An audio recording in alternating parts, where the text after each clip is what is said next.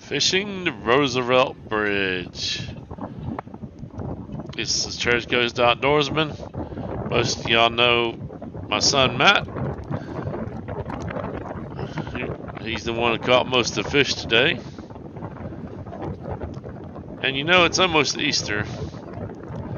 And everybody at the Roosevelt Bridge was catching these pretty good sized cats.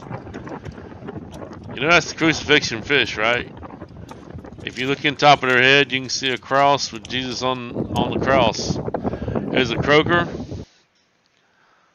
There's another one of his catches. It was awful windy out, so sorry about the noise. Kind of a little snapper here. Throwed it back. Yes, fishing at the Roosevelt, you got to see a train. So I took a little video of the train here for you. You'll see all kinds of things at the Roosevelt Bridge.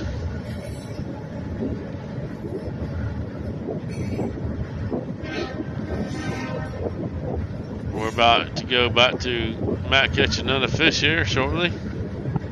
There he is, filling in another cat. Crucifixion fish.